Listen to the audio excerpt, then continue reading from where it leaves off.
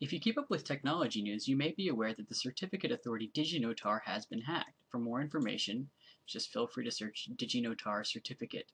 But there's an easy way to protect yourself from their fraudulent certificates in FireFox.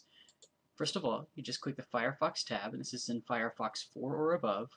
Go over to Options, click Options again, click on the Advanced tab, make sure you're in encryption, then go to View Certificates. Once you're here, just scroll all the way down until you see DigiNotar. Select the DigiNotar root CA, click Delete or Distrust, and click OK. And there you have it. They do not show up. Just click OK, OK, then exit and restart your browser.